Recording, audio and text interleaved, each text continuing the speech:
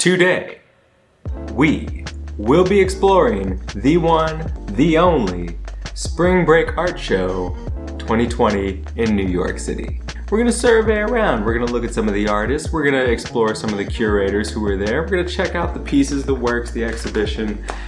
If you've been to the Spring Break Art Show before, you know this is one of the best art fairs in New York City. I love the Spring Break Art Show.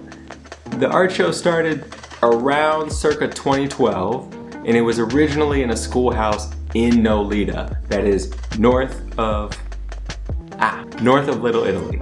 It's like, what? The Spring Break Art Show was started as an emerging artist art fair. During March, it's the big come out for all of the art exhibitions in New York City. There's all the fairs, the thoroughfare. People from the art world flock from all corners of the world to be in New York City for early March, primarily for the Armory Art Show, the flagship art show of the art season in March.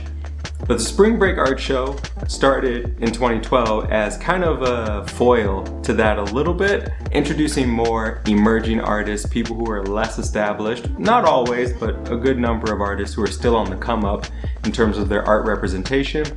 And the fair slants toward being more experimental, more adventurous, a little more, shall we say, less commercial. Some of this work is a little bit hard to hold on to conceptually. It gets a little bit daring, a little bit bold, whereas the Armory Show is more bent toward a buyer's market, people who can trust that the artists in the gallery are well established and will last a long time.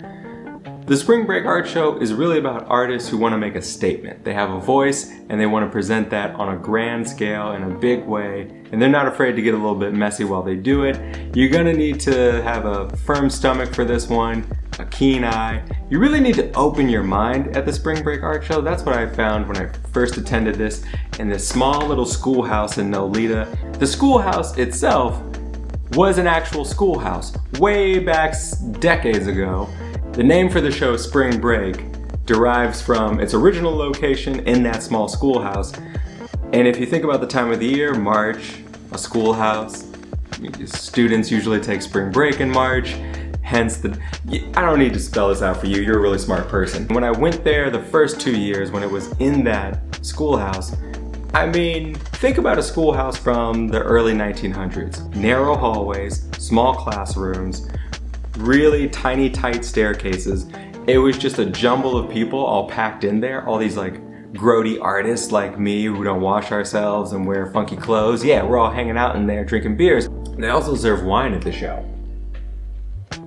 Walking through the space, and then you go into a classroom, a small little classroom, what it used to be for little boys and girls to learn, now was converted into a pseudo art gallery. The Spring Break Art Show pairs artists with curators. Curators are the people who are responsible for deciding what works go into an exhibition, how it's displayed, how it works visually and experientially with the other works that are in the space.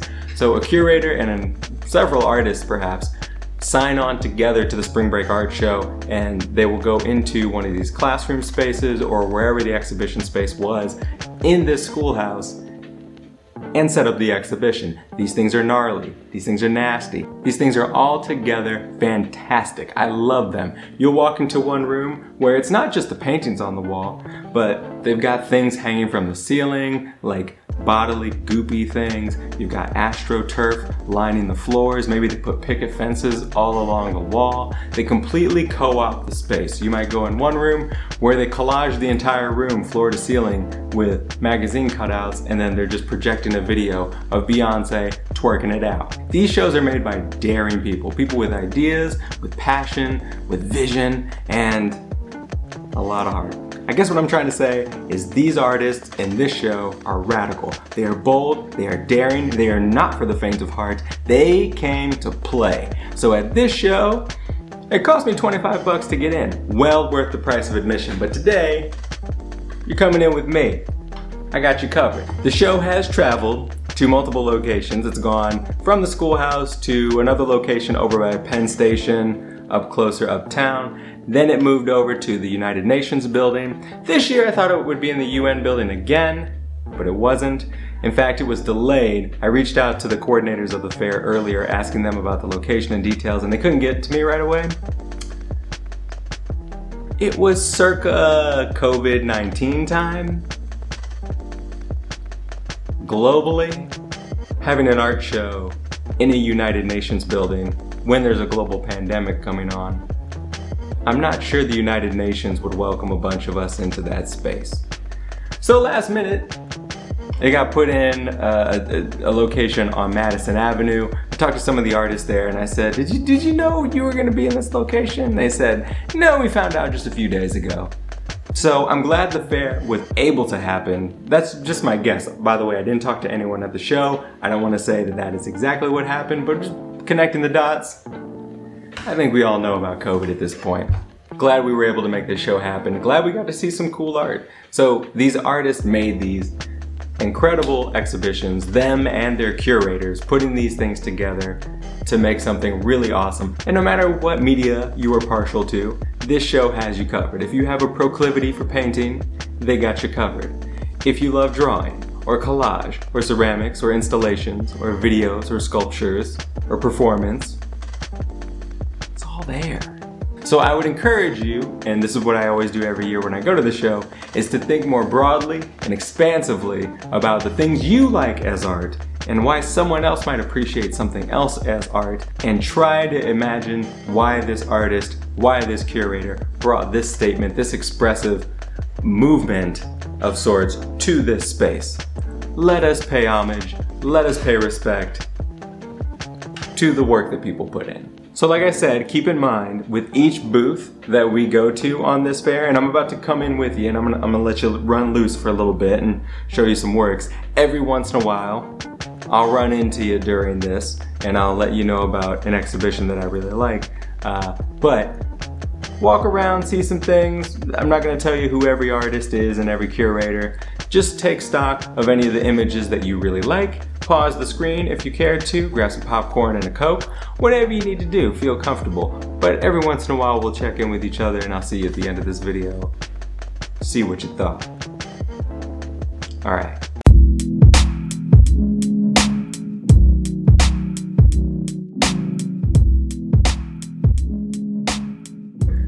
Before we go in, can we go back to the entrance real quick? I want to show you that Dr. Seuss jungle on acid that we were just in. What? Heliaguaramian. I don't know if I'm saying that right. Heliaguaramian. Geliaguaramian?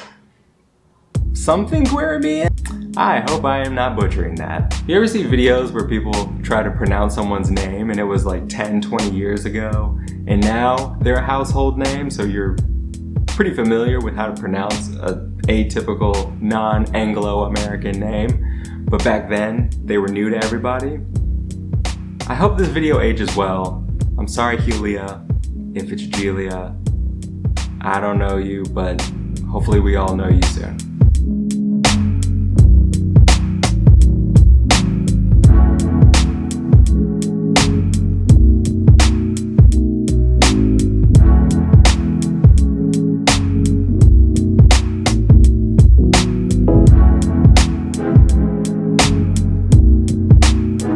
Right out the gate, I just want to pull you over here and look at Kate Klingbeil's things. I hope I'm saying her name right. Klingbeil?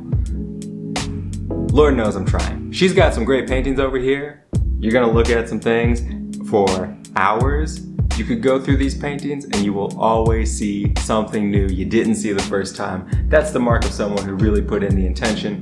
There's gross things in here. There's little scummy worm things going through the soil and whatnot. Just an unpleasantly pleasant surprise. Clear and evident craftsmen making marks, super precise, also imaginative because these spaces are somewhat narrative, fictional, coming out of the mind to you on a surface. That is money. That is really impressive. I appreciate Kate's work. I had never seen her work before.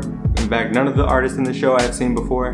It's really nice when you get to learn about someone who's really onto something good and maybe follow their work for time to come.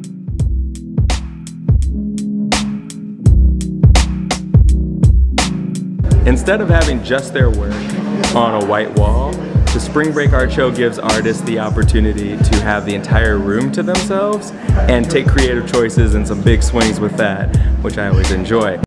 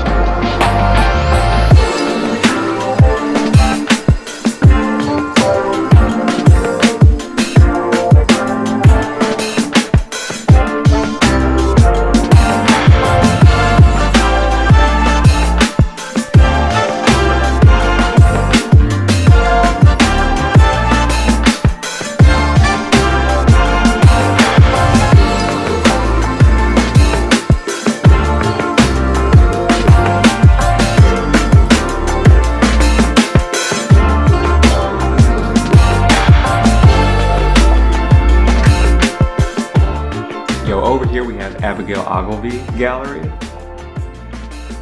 We have two artists on show here, Marissa Aidsman and Caitlin Ledford. And Caitlin did the painting on the wall, which, again, precision, striking brushwork, really good color sensibility, and I like the balance that she uses between the neon, the flesh tones, makes it all work together very seamlessly. Marissa Aidsman is the one doing the video installation here that you can see. It was nice to sit down, enjoy some of her work. I have no idea what she's doing right here, but it looks like she's on to something. I would be interested to see more of her work in the years to come, but I was really impressed with this just at first glance.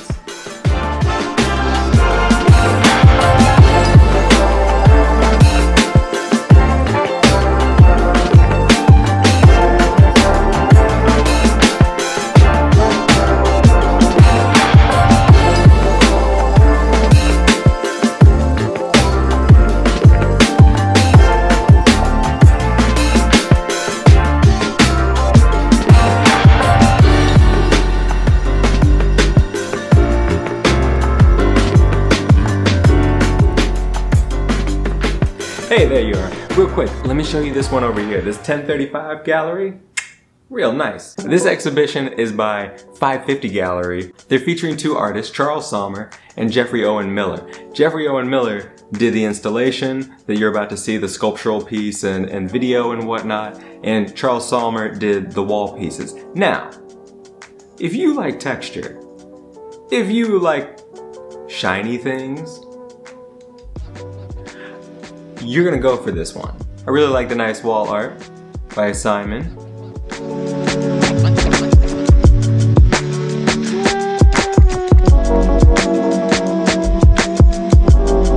And then I was not expecting to see a stag, a deer, a Harry Potter Patronus standing upside down and right side up, reflected in a pool. It's a somewhat celestial heavenly deer. There's some plastic involved and wiring, really nice translucent and transparent materials that come together to form an altogether voluminous shape. Really cool what you can do with a material that looks as light as air and as clear as air to make something actually form to the human eye.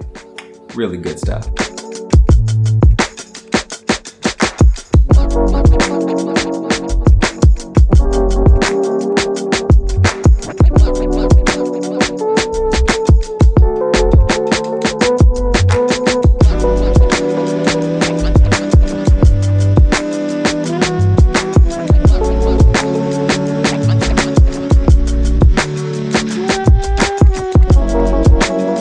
Alright, the 1047 booth over here,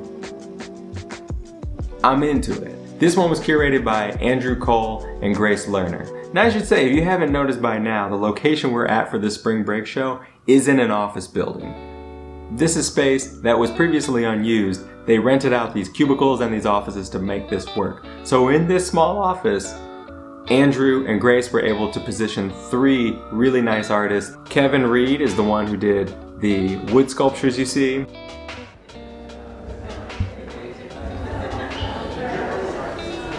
If you could smell the cedar and the wood on this thing, it just adds to the exhibition that much more. When you can smell the materials and they're good materials, I'm about that. Tom McFarlane did an amazing metal and plaster sculpture that spanned from the floor to the ceiling. I couldn't believe it. I thought it was part of the room itself. It's pretty impressive. And then the paintings are by Connor Fagan, who teeters between realist and abstract in his work. And I think, again, his color making and his eye for things, it's next level. It's Adobe level. It's scientifically proven. Connor Fagan with the brush. Watch out.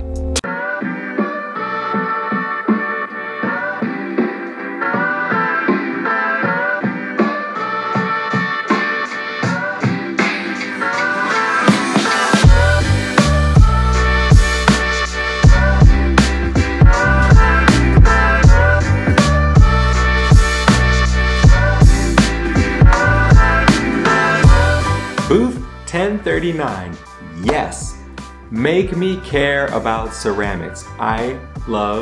We have established ceramic mugs, ceramic cups, plates, these sorts of things, wares, earthenwares, these sorts of things. But I think ceramics can also be very beautiful outside of the functional.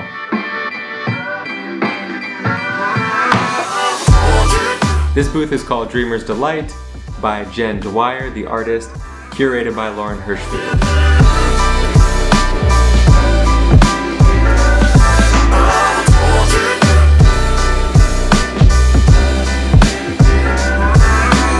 I like ceramics with a lot of technical skill, but also a little sense of humor. They get a little cheeky, and I like that, just a little bit. Keep you on your toes.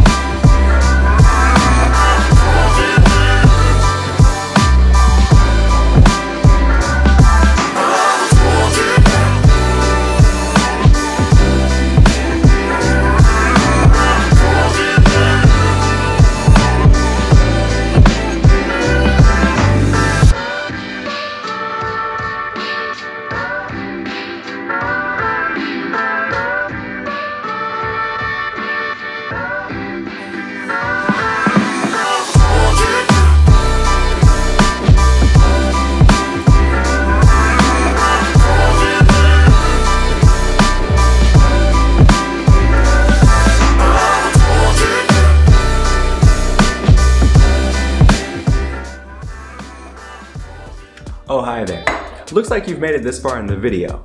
I really appreciate it and hopefully you're enjoying it. There's still more art to come, don't worry, this is not going to be the end of it. But if you have a second, let's make an art piece together, you and me. What's that? Yes, this is also part of the show. They asked me to do this at the Spring Break Art Show actually, so you're helping with the show. Right, it's a call and response, simple. I say you, and you don't respond verbally, but physically you react to my call, you. All I need you to do, take your finger or your stylus or your mouse and click the like button.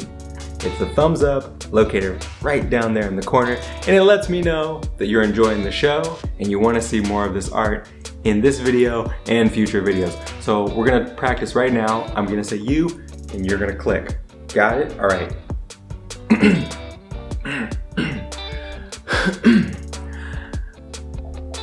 You. Great. Thanks.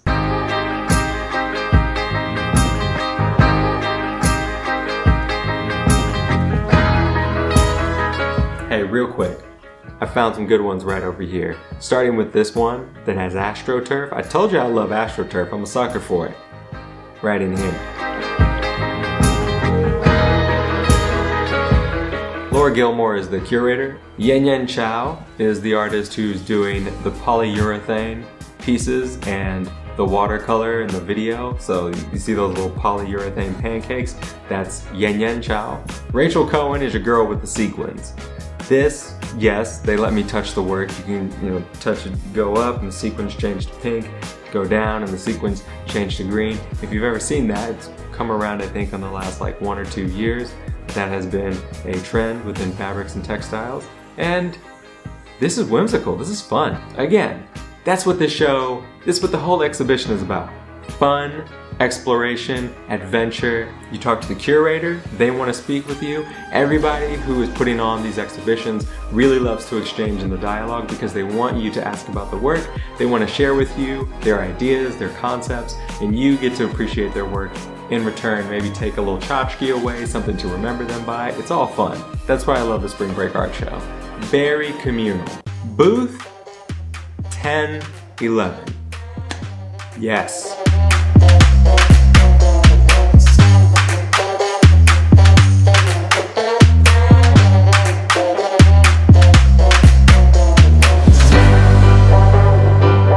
The artist is Christopher Chan, the curator is Millie Kai, and I am the fanboy.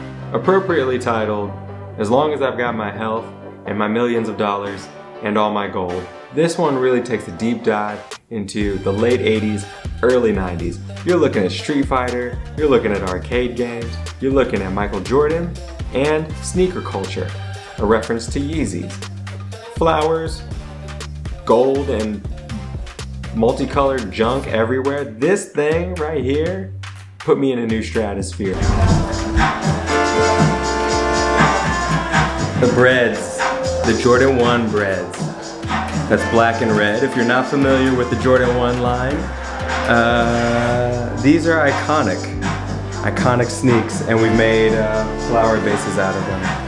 The sound, there was an audible music playing that was a little bit hard on the ears, a little heavy in that space, and that's part of what this is about too, is the experience of being in the room. Sound is also one of the media that people might choose to use in their booth to curate these shows. So good. I just want to make it clear that that is a stop motion video on an arcade machine. Spring Break Art Show 2020. This is where it is. While we're walking along this show, you might see some works that you think, Alex, I don't like that. Or, I really like that one. That's the one that I would choose.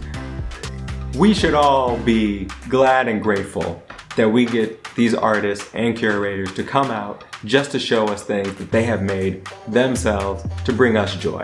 So as long as you find something that you like, it doesn't have to be every person's things. I definitely don't appreciate everyone's to the degree that I appreciated, say, booth number 1011, with all my health and my gold and my money. That for me is right up my alley as an artist, as a creative, as a person who is inspired by other art. That's my booth.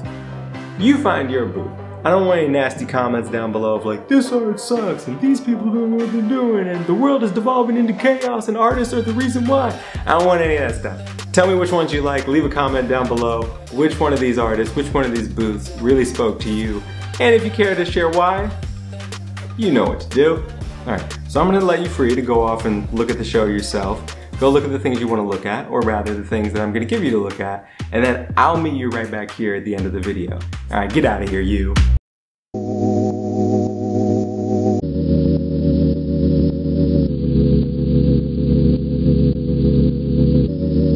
You react, trip on traps, you're unguarded.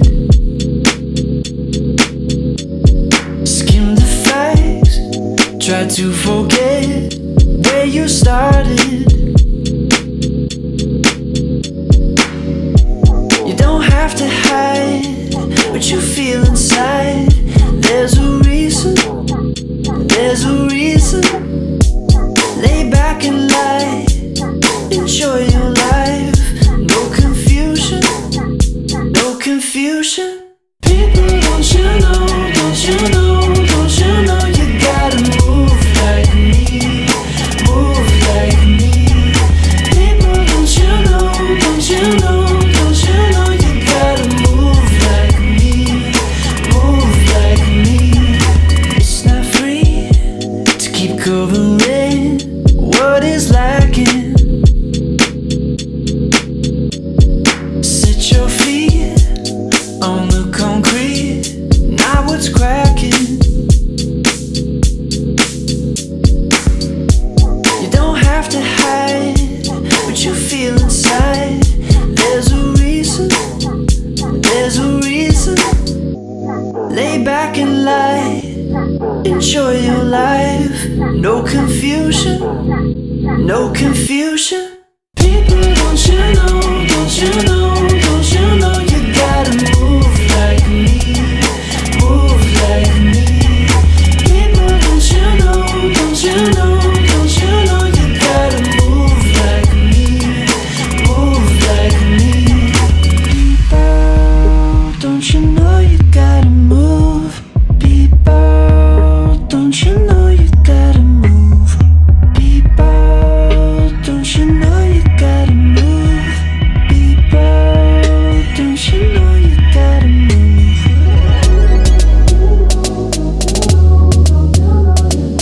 Move like me, move like me. People, don't you know, don't you know, don't you know you gotta move like me. Move like me. People, don't you know, don't you know, don't you know you gotta move like me. Move like me. People, don't you know, don't you know, don't you know you gotta move like me.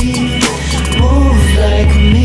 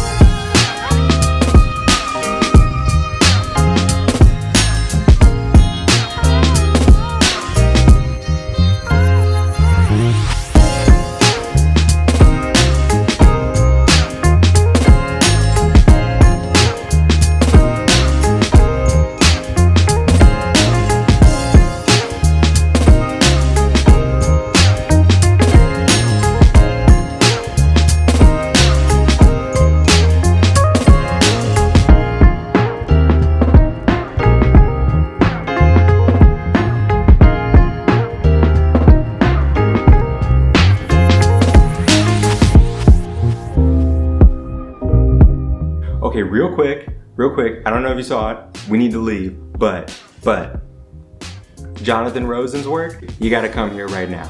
This stuff, hello. Here we see an artist and a curator who decided to collage an entire wall with magazine stuff. So that's the collage stuff I told you about. You can do various things with these spaces, but also the lights are pink, the installation works are digital.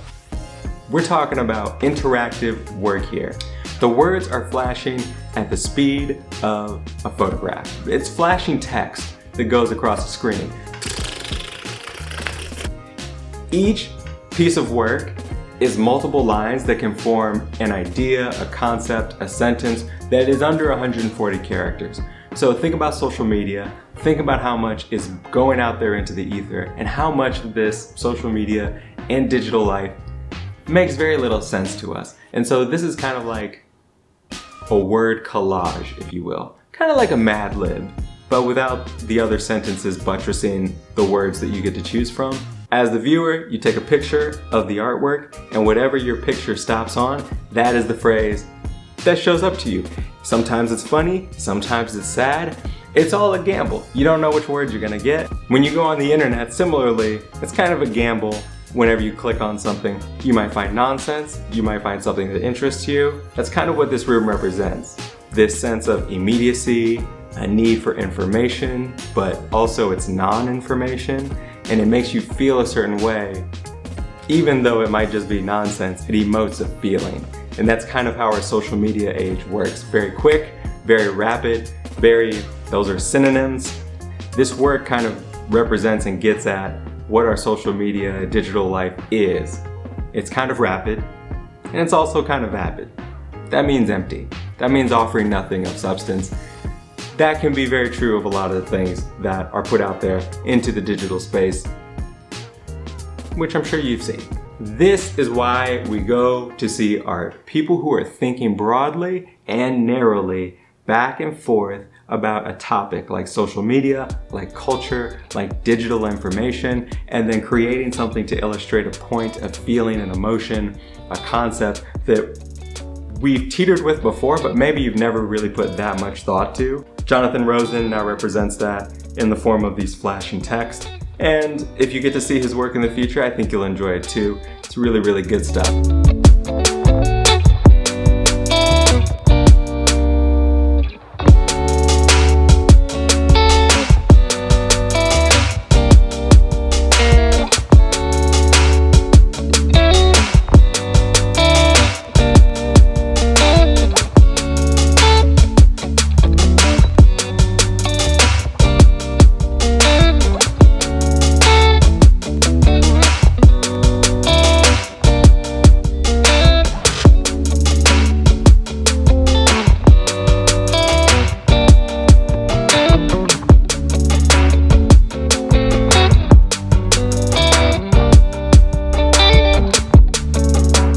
We're out of time, show's over, we gotta go. And if you saw some artists that you liked during this exhibition, in the description down below, you will find a link to the show where you can find many of the artists and the galleries, the curators who put these together. Also, if you saw any work in the show that you liked, their website is actually selling the work. You can go online, peruse through there, and if you find something that is still available for sale and it's within your price range, you know how to click buttons. Go ahead and get yourself something. Prices range anywhere from 5 to, I think I saw something for 40K. 40K, so if you got 40K lying around, or anywhere between there and $5, you might find something good. Friends, family, I hope you enjoyed this leisurely walk, this stroll, this evening constitutional across the Spring Break Art Show 2020 here in New York City. If you like this video, go ahead and give it a thumbs up. If you want to see more videos like this, you're going to hit that little subscribe button down there. And if you want to get alerts anytime that I post something, just ding that little bell and that's what will happen in your email inbox. In the meantime, take care of yourself, stay safe, and stay creative. Peace.